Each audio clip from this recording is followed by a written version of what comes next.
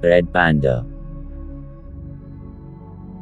The red panda is also known as the lesser panda. Its scientific name is Ailurus fulgens. This is a small mammal, native to the eastern Himalayas and southwestern China. It has dense, reddish-brown fur, with a black belly and legs, white-lined ears, a mostly white muzzle and a ringed tail.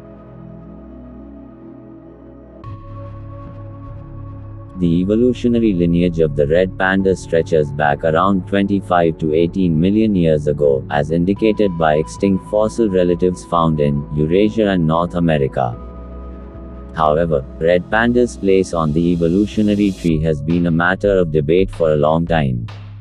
Modern genetic evidence places it closer to raccoons and weasels.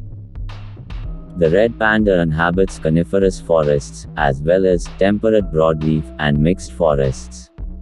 They prefer steep slopes, with dense bamboo cover close to water sources. It is solitary, and largely arboreal. It feeds mainly on bamboo shoots and leaves, but also on fruits and blossoms. Red pandas mate in early spring, with the females giving birth to litters of up to 4 cubs in summer. It is threatened by poaching,